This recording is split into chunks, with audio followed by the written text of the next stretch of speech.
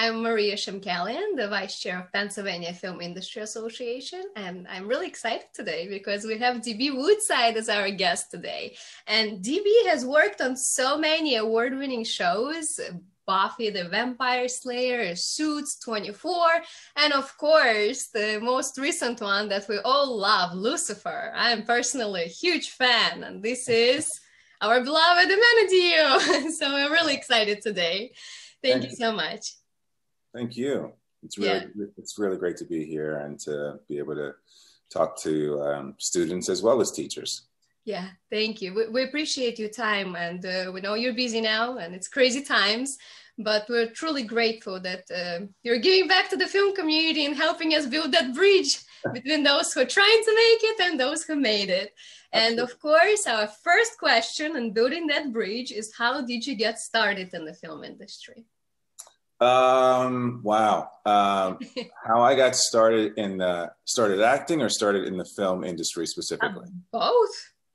I got started acting. I was in high school. I was kind of a quiet kid, and I loved sports. And so I was playing high school football, and unfortunately, I got hurt during one preseason. And so I was kind of wandering the halls of my high school, and I didn't know what to do with myself after school because it was too painful to watch my friends practice football. And I happened to wander down a section of the school that I didn't go to a lot, which was the theater section, and wound up sitting in the audience while they were having tech week for a musical called Brigadoon. Mm-hmm. And I sat down in the back of the auditorium, and I didn't move for the next 3.5 hours. And it was just, it was incredible. It was magical. It just took me away. And so eventually I healed, went back to football for that season. But as soon as I was done, I became involved with the theater department. And it was just so incredible and magical. And that's what kind of pulled me in. And as far as film and TV is concerned, flash forward to, I was in my last year at the Yale School of Drama. And at the end of Yale, they have their, at least back then we called them league scenes. So I guess they're, and we did ours with NYU.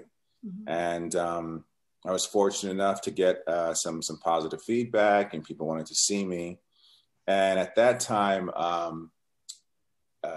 they were recasting for a little show called Murder One. It was a Stephen Bochco show.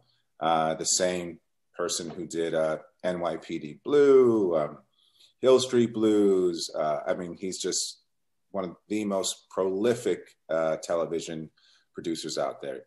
He was amazing.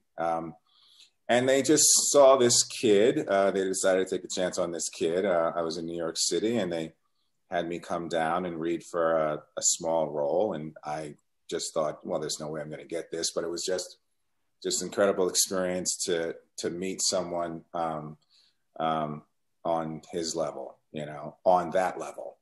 And I ended up getting it. Nice. And I went out to LA, where I am now, still. And I started working as a kid. I'm basically a 24-year-old, and started working on television. And that's how I started.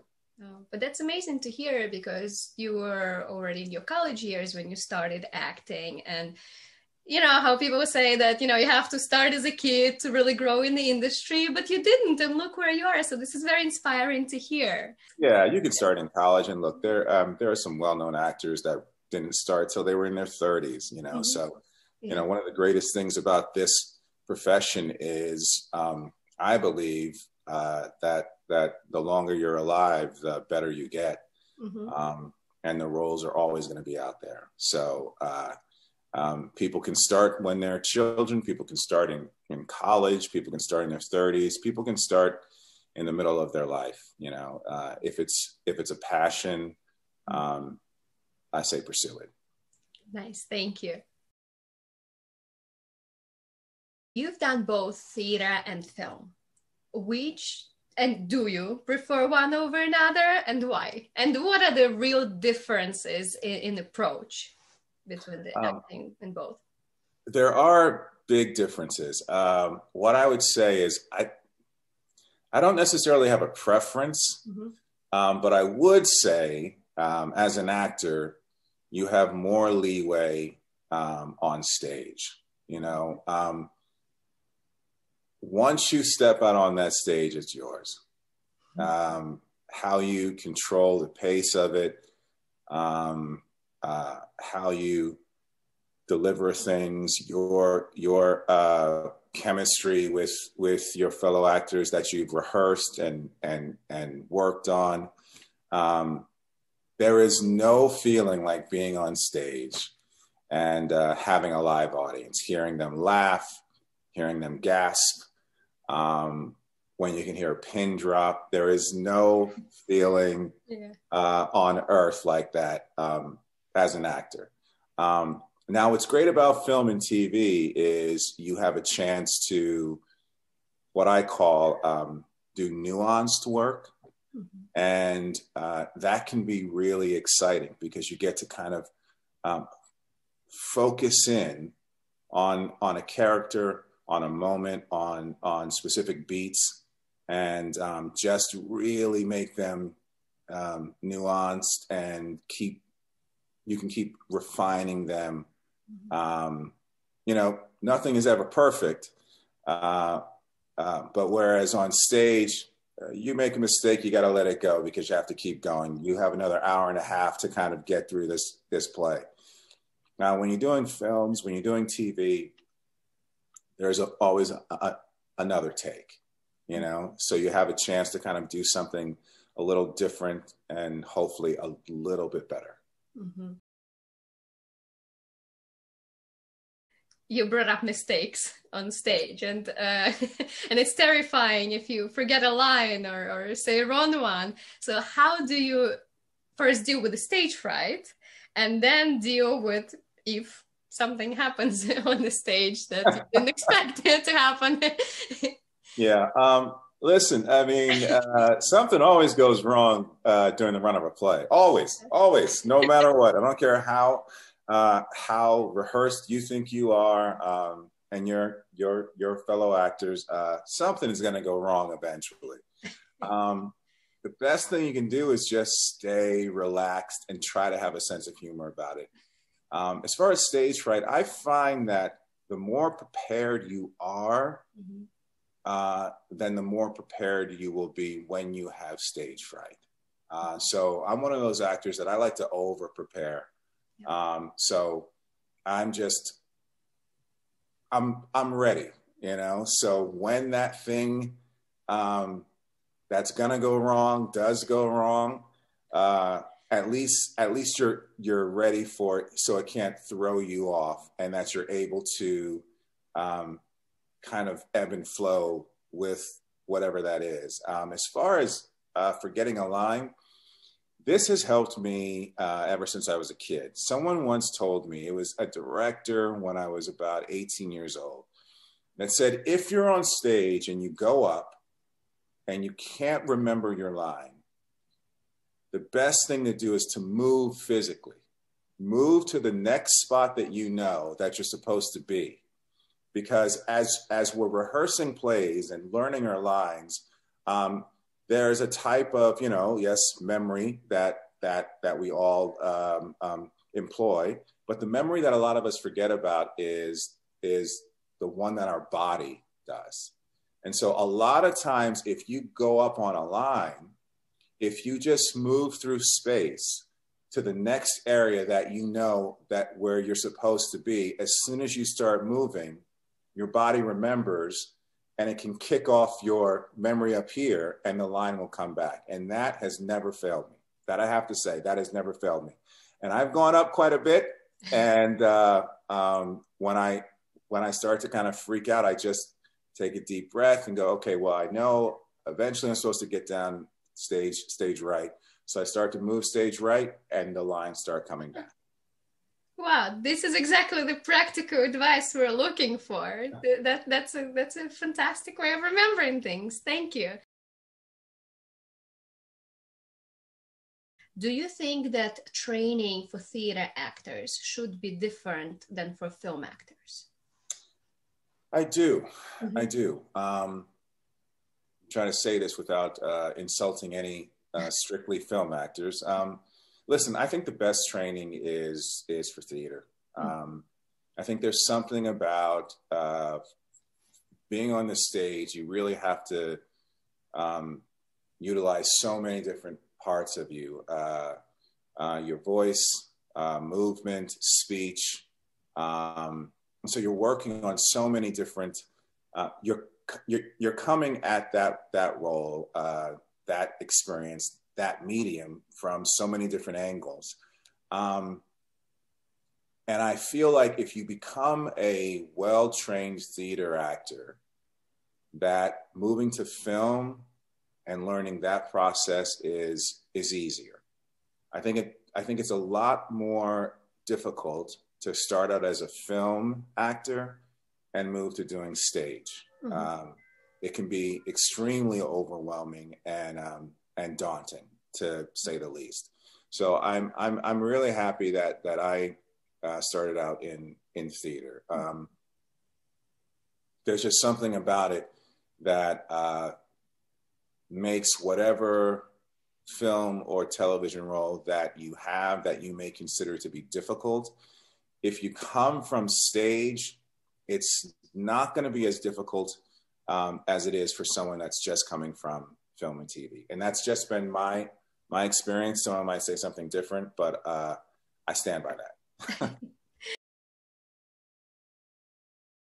Do you think that taking just acting lessons, going to some acting schools, private lessons, do you think that is equivalent to the university program? As a graduate of Yale's University School of Drama, do you think that your background is a lot more helpful than private lessons with some professionals? Listen, I think private lessons, private lessons are great, especially if you're working on a specific role. But the reason why I lean more towards university training is because you're doing it constantly, every single day. You are living, sleeping, eating, acting. You're constantly in productions, both big and small. You're getting a chance to play a range of characters in a short period of time. I just think, and at a university setting, you get a chance to be bold and brave, which you should be, and take leaps, make bold decisions and then fail, because that's how you're going to learn, and so I would say to everyone and anyone, make crazy decisions when you're in school because you're protected, you're safe. Explore, experiment, go crazy. Because when you get out here, it's very, very different. And then all of a sudden it feels like everything that you do matters. And even though it shouldn't, it can feel that way. And then I think private lessons when you're out of school, especially for specific roles, is great. Mm-hmm. But an actor should continue, even after university training, should continue to take lessons, or is already your set or theater is already your? Yeah, I think it depends on what you're doing. Mm-hmm. If you're working a lot, then you're always applying the lessons that you've learned from your university. If you're not working a lot, I do recommend being in class. Mm-hmm. Because it is like being in the gym, right? Sure. You have to kind of keep it going. And I think a lot of times actors can come out here and just think auditioning is a way to keep it going. It's not, because you're trying to get a job. So you still should, if you're not working all the time, then you really should try to be in classes. Find a class that's going to give you the opportunity to do a lot of scene work and to get up on your feet, to get together with other actors working on stuff. It's just a way to stay fresh. Mm-hmm. You brought up representation, which is the key to success in this world, but very hard to get for the beginners. When do you think actors are ready to start looking for representation?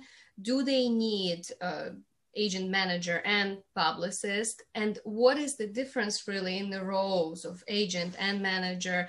Publicist is a little more clear, but agent and manager sometimes blends in a little bit. So could you please elaborate on that world? It's tricky. When I was coming up, it was a lot clearer. Yeah. You know? Now it seems that there are a lot of games, unfortunately. What I would suggest is trying to stay focused on the work, and that if you're in a university setting, trying to, or you're in high school and thinking about which places you might want to go, try to see what that university has at the end of it. Meaning, the reason why I wanted to go to Yale, NYU, or ACT was because I saw that they had those league auditions at the end, right? So that was your moment. That's your opportunity to shine, where you have agents and casting directors and managers all meeting in one place to check out what the new talent is. So that's still great. Mm-hmm. If people don't have that, if they're already out of college, what I would suggest is finding acting classes that have associations with certain casting people. Because every once in a while, every few weeks or every few months, there's going to be another kind of coming out party where you get to do one or two scenes, and then reps are coming to check out, this unsigned talent. You have to be very strategic, smart, and do your research. Find out. Don't just take a class for the sake of taking a class unless you already have a rep. Mm-hmm. Don't necessarily just go to a college. Try to see what that college has to offer on your way out. What are their connections, hopefully? How are they in a position to set you up? That's what I would suggest. And when it comes to the differences between the three, I'll do the easiest one first. No one should worry about a publicist at all. When you're in a position to have a publicist, they will actually find you. Mm-hmm. Or you will have an agent or manager who will introduce you to someone.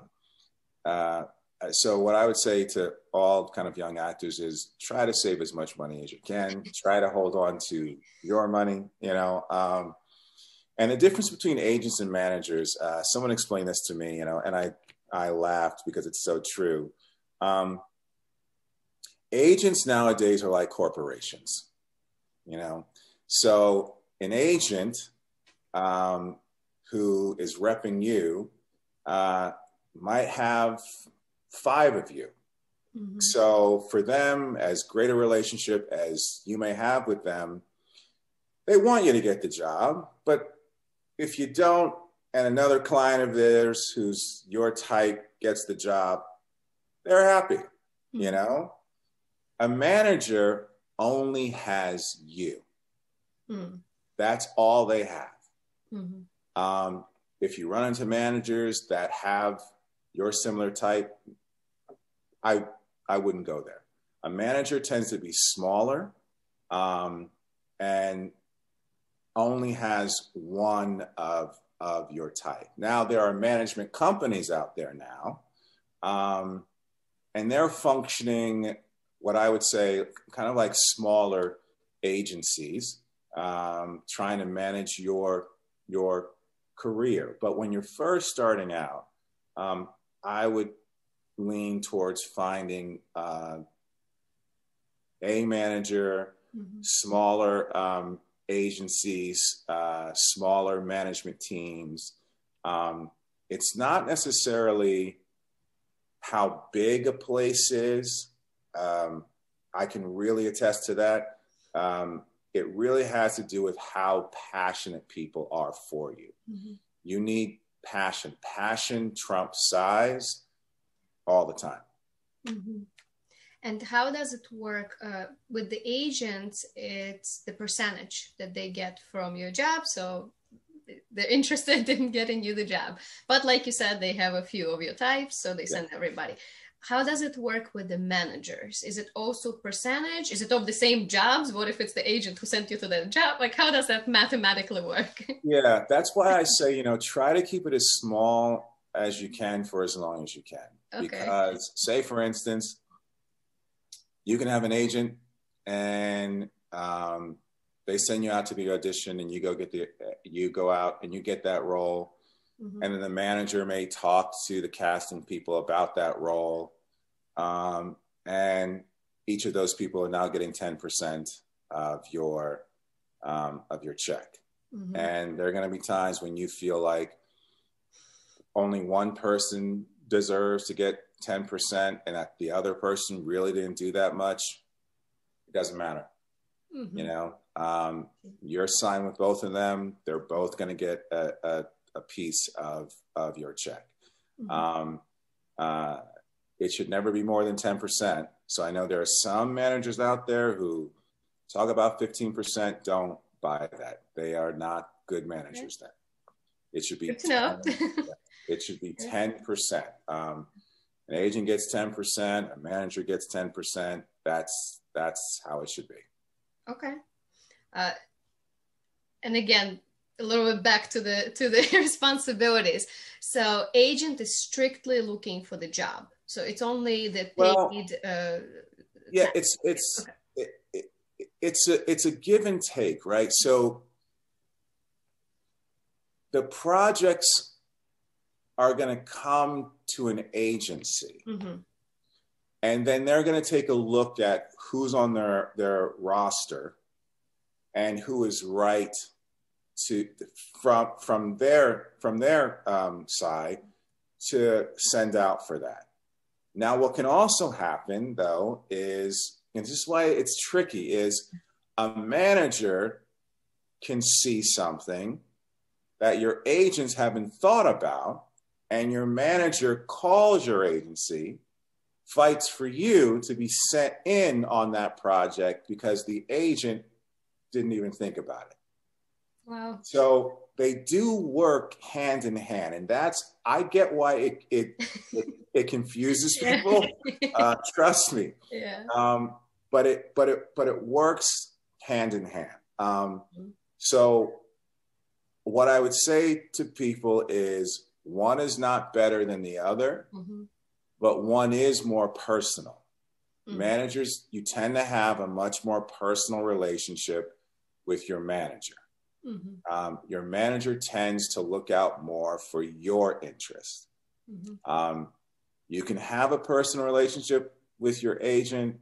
They can love you, but if they have 5 of you and one of the 5 gets the job, they are getting paid. Your manager probably only has 1 of you. So they want you to get the job so you both get paid, right? Because if you don't get the job, they're not getting paid.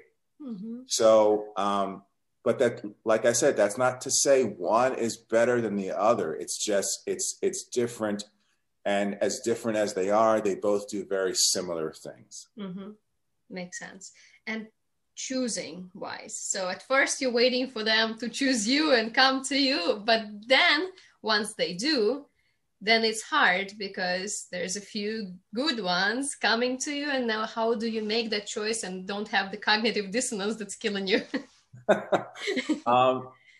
I always say, go with the people who seem passionate about you. Listen to what they feel like they can do for you, what they feel like your strengths are. And this is just a thing for me. When you sit down with them, if they're blocking out the world, right? They're not looking at their phone. They're not taking phone calls or, sending emails. That's a bad sign. Yeah. I think sometimes people think, oh, when I was in there, they were so busy. No, I don't care. When you're with them, the world should stop. They should sit down with you and speak with you, and they shouldn't be looking past you or at their phone or what's going on. They should have an assistant who's taking all those messages. They don't need to be plugged in to the world with the 10 to 30-minute conversation that they are having with you. They can be unplugged because you should be important.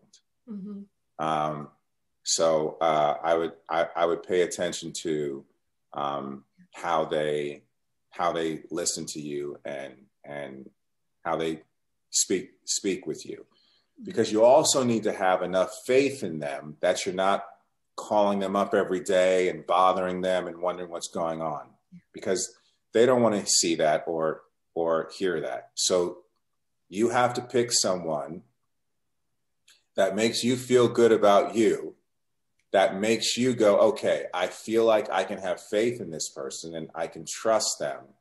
So it's not going to be a dysfunctional relationship and have me, acting out of desperation, calling them, emailing them, wondering what's going on. You don't want to put yourself in that kind of a position. You don't want to lower yourself that way. And like I said, we're all sensitive people. Actors can act out of desperation. The business can make us feel that way. Yeah. So we have to protect ourselves. And a way to protect ourselves is surrounding yourself with good, decent, hardworking people that you can have faith in, because you need to have faith in people so you can walk away. If you feel like you're going to have to hover, that's going to bring out not such attractive sides of you. Yeah. And then that manager or that agent is gonna, quickly get turned off. So you have to protect yourself by surrounding yourself with people that you can have faith in, so you can walk away and trust that they're doing their job. Thank you. How do you select projects that you work on? What are some absolutely not, and what are some musts for you to want to participate in them? I'm going to give you the most honest answer. Please. Yes, that I can.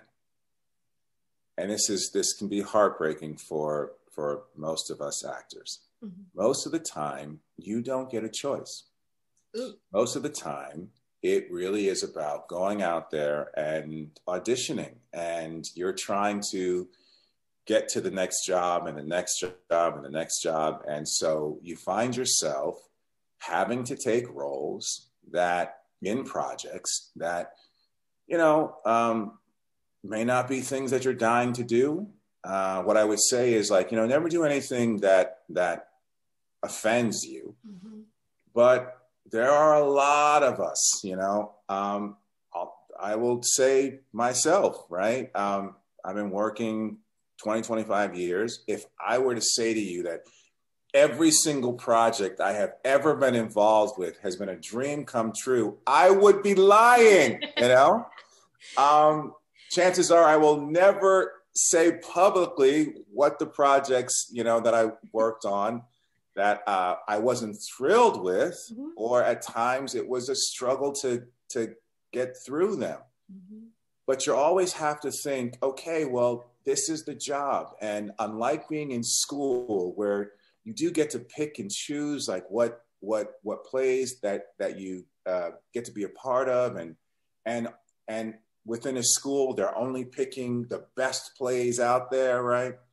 That doesn't happen in real life, right? So you're out here and you're auditioning and you're just trying to get a job so you can support yourself to get to the next job to get known. I will say probably in the last 8-9 years, I do have more say. Mm-hmm. But even that, it's you're going in, if there are 5 shows that I love, right? The top 2 that I really want to do, I may not get. And then there's 3 others that I'm like, all right, I mean, those are okay. You know, I mean, that's fine. And you may get one of those shows. Mm-hmm. And that's the world, right? That is what happens out here. And so there is this myth that I've noticed. There's just this myth, this belief that as actors we're out here and we're choosing these projects that we're in. That is just not true.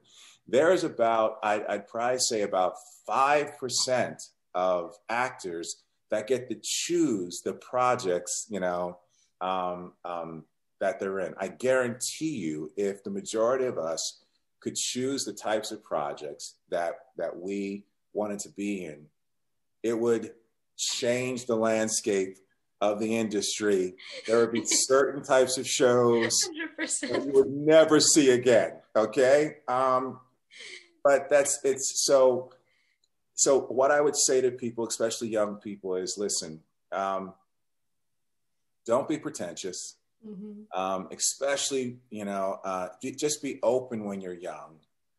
Come out and just get the work. You know, if there's one thing that I can say, work gets you more work, gets you more work. Just come out here and keep working, you know. Don't be so choosy, you know. What you want to try and do is get out here, get a job, work, make some money, pay some bills, make enough money that you can set aside. And then maybe at some point, whenever that is for that actor, you've been successful for a little stretch of time. You say to your agent, you say to your manager, okay, I have some money now, like I can be okay for like a year or 2. I just want to go out for projects that I love. And let's see what happens. If I don't get those projects, then I'm going to have to go back to auditioning all over the place for everything, and we'll see what happens, you know? And that may happen several times, you know, during the course of one's career. But that's okay, because when you get those projects that you really get a chance to shine in, that you really care about, it's going to show. And what happens for, I think, a lot of actors is you come out and you do some film work, you do some television, you make a little bit of money, and then you turn to your agents and go, now I want to go back to the stage, you know?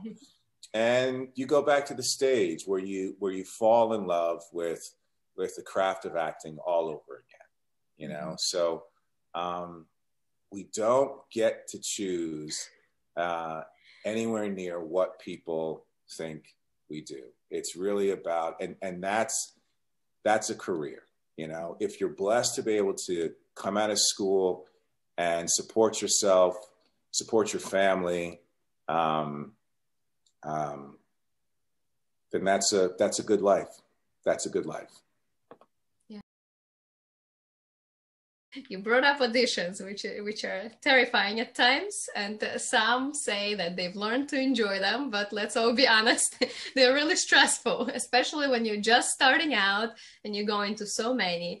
So how do you prepare for an audition? And do you have any secrets or effective techniques in the audition room to make yourself remembered? Well, here's the thing that I would say about auditioning for people.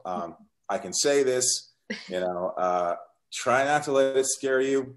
Yeah. I know it's going to scare you, but try not to let it scare you, because you need to audition, especially when you're just starting out. You need to audition as much as humanly possible.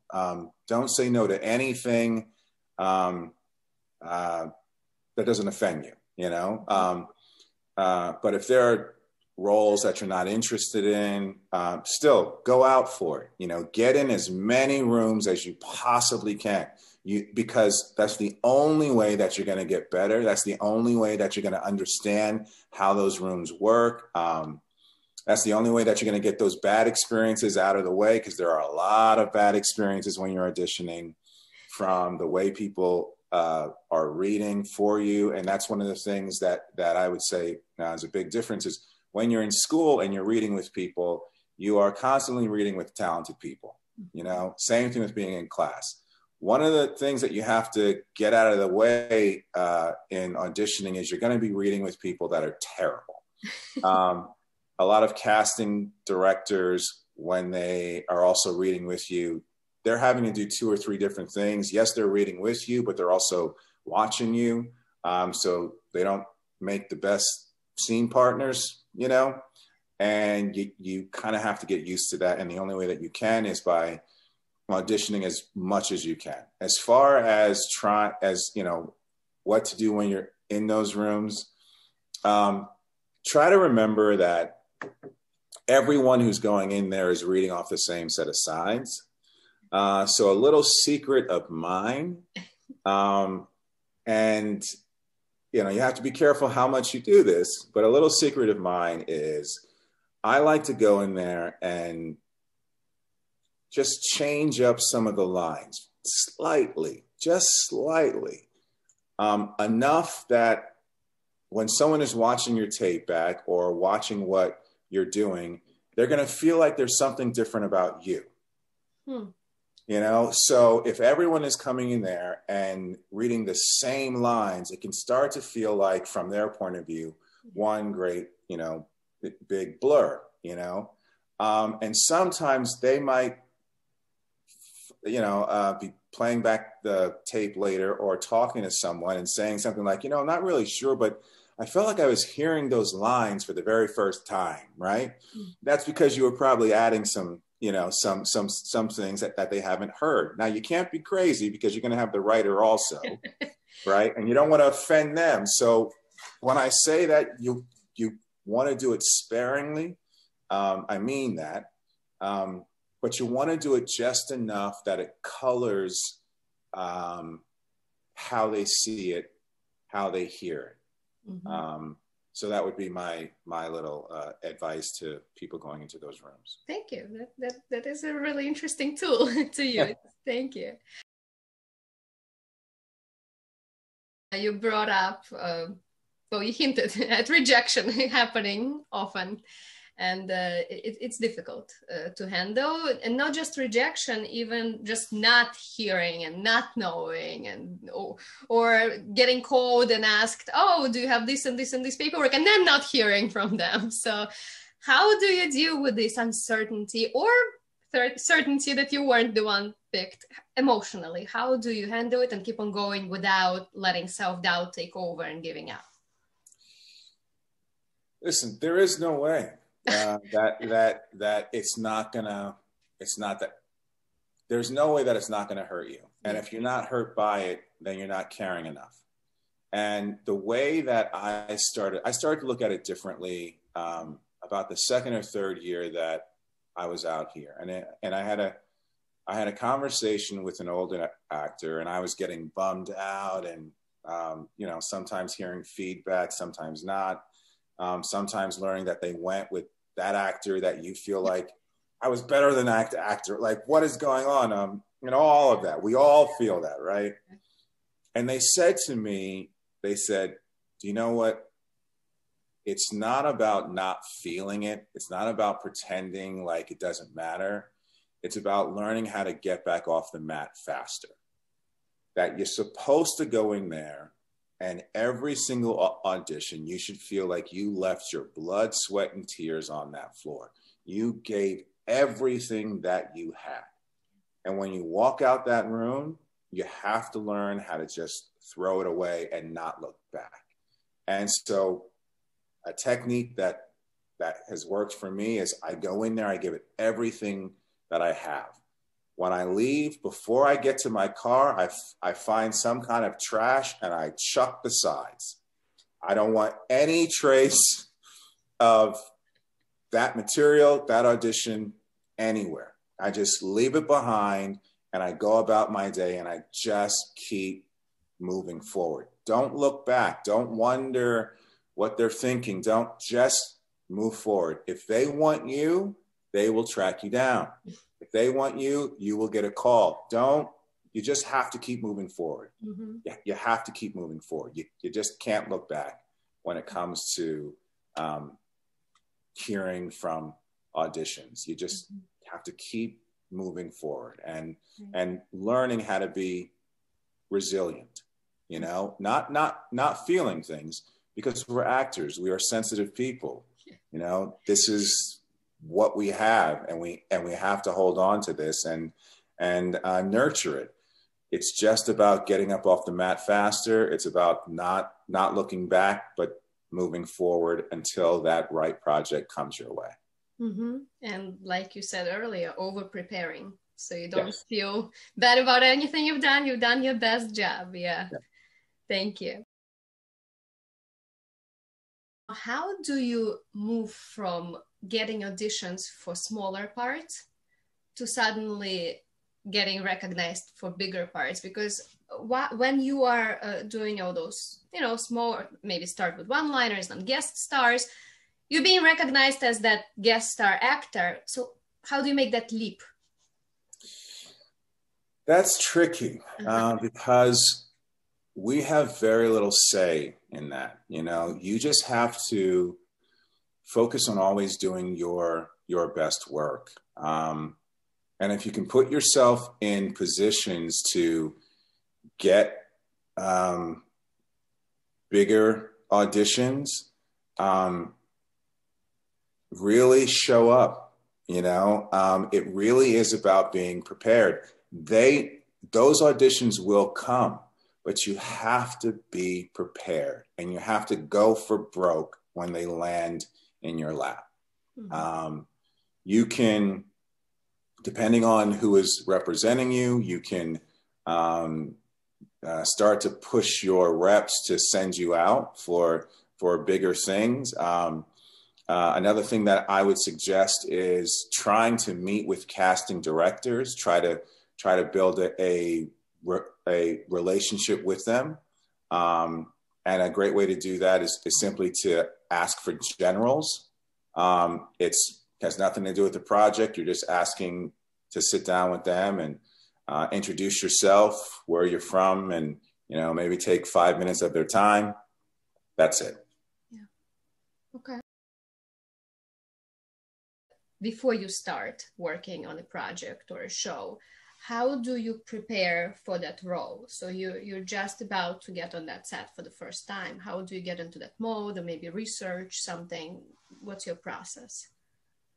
The number one thing for me, and I said this a little bit earlier, is preparation. For me, everything comes off of the lines. Everything comes off of the script. I've realized in my career, when I've had a bad day, it's because I wasn't as prepared as I thought I was. Always. If I'm prepared, and what I mean by prepared is over prepared. If I know those scenes, frontwards to backwards, inside and out, I've gone over the lines doing my laundry, riding my bike, washing the dishes. I know those lines. You know, there is no way that you can be thrown. There's no way. And so you stop thinking about the lines when you know them that well, and then you're able to focus on the beats and the moments and the character, your actions, what you're trying to do, because the last thing on your mind is, what are the lines? How does this go? So what I would say, the most important thing is being not just prepared, but over prepared with your lines, because I feel like what we do as actors, we are emotional musicians, you know, and you have to know that score so you can improvise. You know what the key signature is. And once you know that, and you know that really well because you're trained or because you're over prepared, you can play. It's jazz. And, you know, you're never worried about being, you know, out of tune because you know it. It's in your body. It's in your soul. So being over prepared. Mm-hmm. Thank you. When you're on set and maybe you're in a bad mood or in a happy mood and there's a sad scene or you're got in a fight with your co-star, you know, I mean, it's people, things happen. How do you stay in character fully and wholeheartedly? That can sometimes be challenging because when you're on set, you know, it's like one big dysfunctional family, you know, and it's family that you love, you know. You will get in fights with co-stars, just like you're getting fights with your loved ones because these are the people that see you so much and you're going to get on each other's nerves. That's human, you know. You just have to try and stay true to who you are, you know. Always watch your ego and stay humble. Walk around with humility. And when it comes to staying in character, actors are going to be different, right? So make sure that you get what you need. For me, I can hang out with my friends on set, the crew, co-stars, in between takes, talking about that football game or that play or that new artist that came out with this great sound all day long. But I have my specific scenes if they tend to be highly emotional or explosive. I can't do that day, you know? So what I do, and it's taken me some time, is I feel like the most polite thing that I can do is on those days, I'll have some earphones with music. That's a polite way of people going, oh, you know, that person is in the zone today. You know, they're not being arrogant. They're not being method. You know, it's 60, 70% of the time they're talking, hanging out, but they have some important scenes today. So they have their earphones on, they're playing some music, whatever kind of keeps you in that zone. Music helps me. It just kind of keeps me where I need to be. And I'll pick, you know, I'll have a playlist depending on what that scene calls for that day. And this way I have the earphones on. I can go away, kind of sit by myself while they're turning around or something, just so I can stay in that bubble, in that zone. And people tend to be really respectful of that. Mm-hmm. Thank you. That's a good way to approach it. So you find your me time and get into that bubble. Thank you. Now, you brought up a few times that actors are sensitive, actors are emotional, because that comes with the job. But when you're not on the job, how do you, especially when you are working on a TV show, constantly being in character, how do you let go of this personality, these emotions, these struggles, and just stay true to yourself as a person? I think you have to get away from it. I really do. You know, you can spend so much time auditioning, chasing this dream, pursuing it, which is great. But once you get the job, it's weird to say, but now you have to do the exact opposite.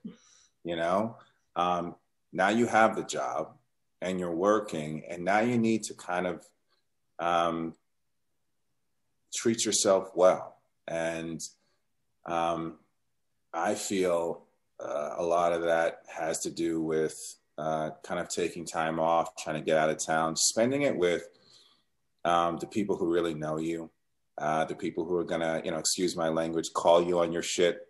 They're never gonna allow you to get a big head, or the people that you love and that you can always be real with, and you don't feel like you have to present a version of yourself, because in this business, and it's true, a lot of times you feel like that you have to present, a certain side of yourself, that you have to always be on. And there is, unfortunately, there is some truth to that. But the reason I say that shouldn't make people depressed, because that's in every business.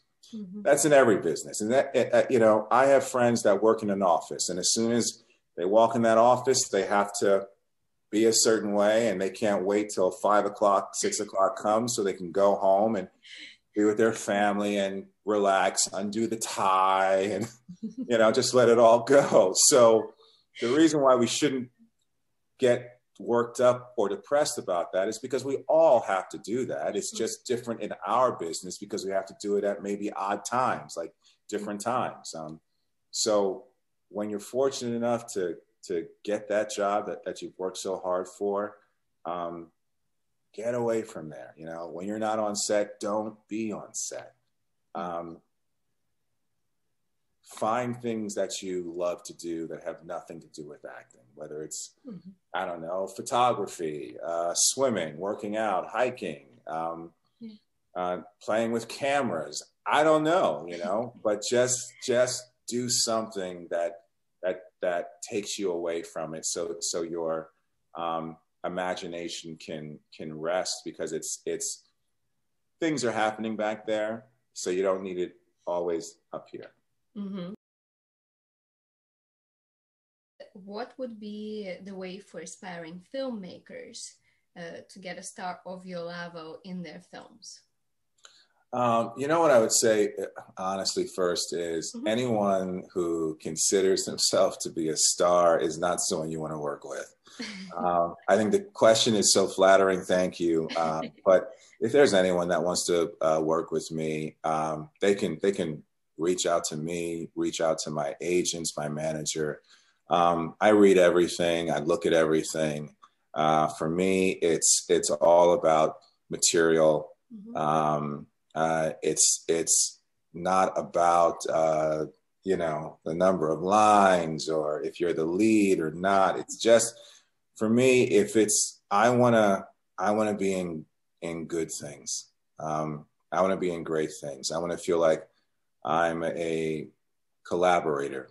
I want to work with someone that's inspiring, someone that likes to work hard, someone that believes in themselves and believes in me.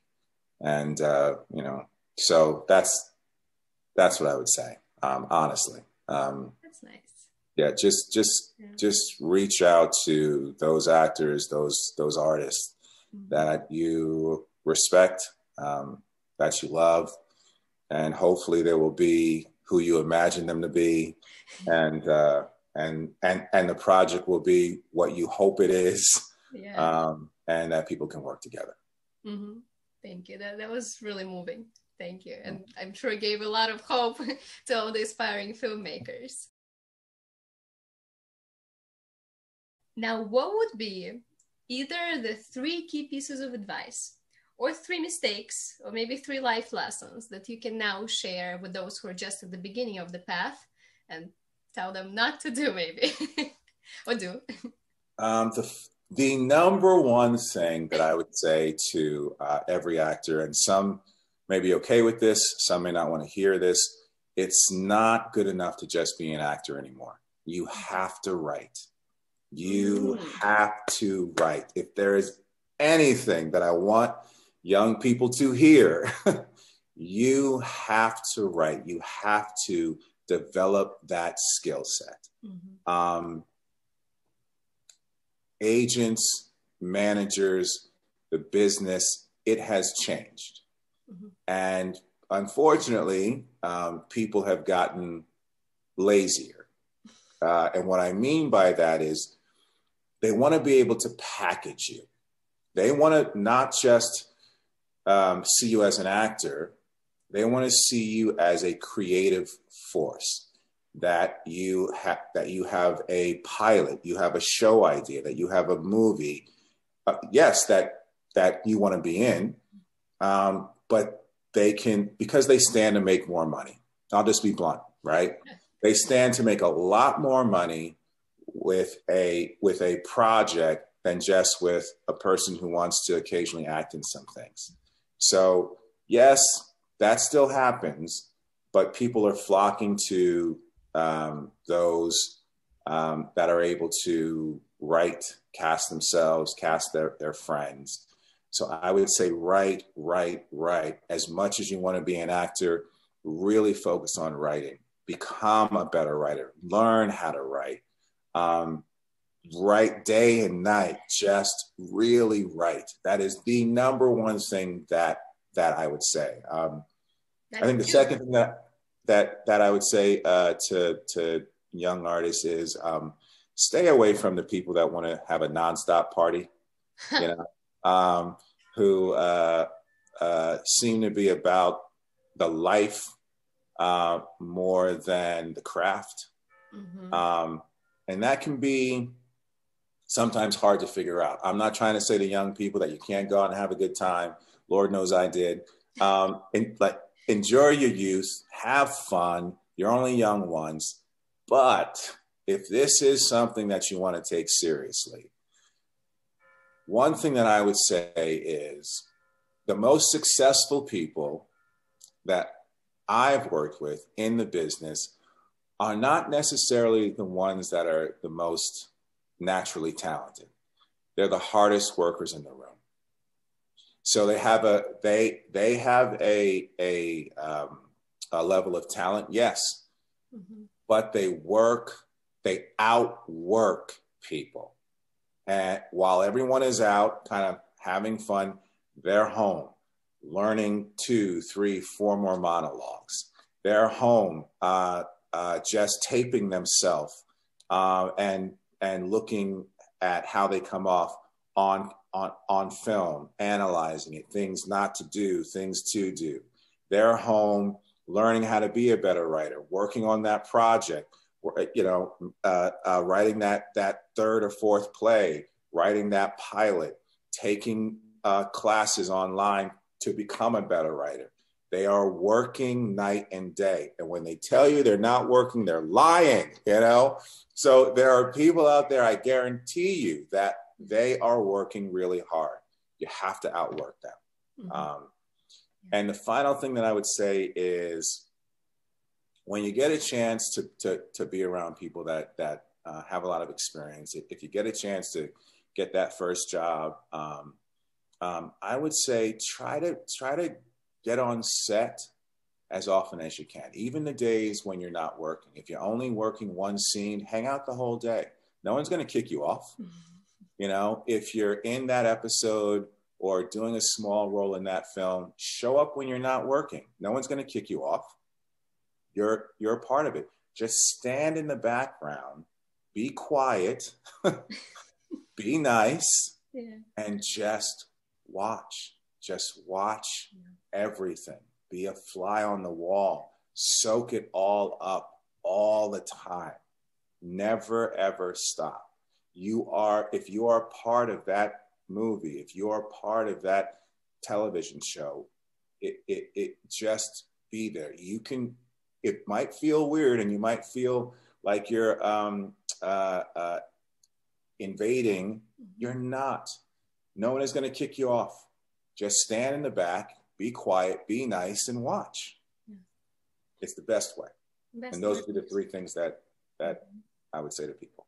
Thank you. These were completely unique things that we haven't gotten yet as advice. So this is really great. And again, very practical. Thank you, DB. Everything you've said is something you can just, put to work right away. That's fantastic. And to end this amazing masterclass, which I didn't only enjoy, but also learned a lot, who would you like to nominate to also send the elevator back down and help aspiring actors and filmmakers make it? I will quickly offer up three people, and then you can Perfect. pick. You know, I'll contact all three. number one is a actress named Saryu Rao, graduate of ACT. She's been knocking around here for years. Razor smart, super friendly, and she's Indian American, so she has a perspective as a minority and a woman. We are very different. She has built a career in comedy, half hours. She is hilarious, very generous. So I would offer her up. I would also offer up Coleman Domingo, who's a fantastic Black actor. He is in the latest special episode of Euphoria right now. He's just incredible. He's also on Fear the Walking Dead. He did an episode of Lucifer. He's just brilliant. And I believe he is a Tony nominated, if not Tony Award winning actor. So he's fantastic. And the last person, Lucifer? He played Father Frank. It was amazing. Yes. And the last person who I would offer up is a writer, David McMillan.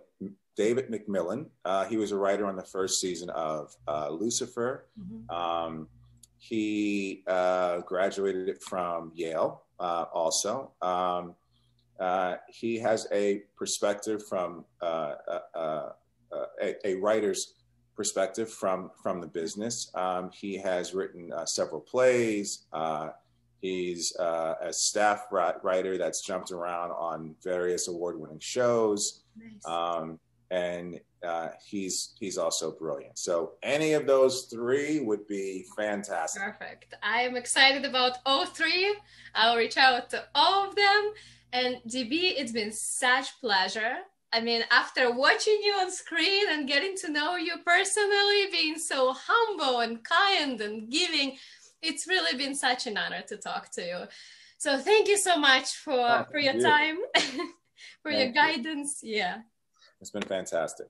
And tell your husband hello as well. I will. I definitely will. And everybody who's been watching, we hope to see you on big screens and top streaming platforms very soon. Thank you very much. And thank you, DB. Thank you. Thank you. Have a good day.